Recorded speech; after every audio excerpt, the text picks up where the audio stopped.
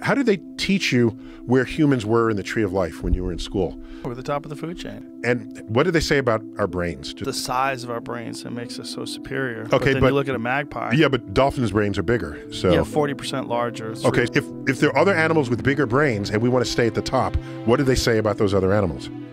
They say, oh, no, we don't have the biggest brain. Oh, but brain to body weight ratio, then we're the highest.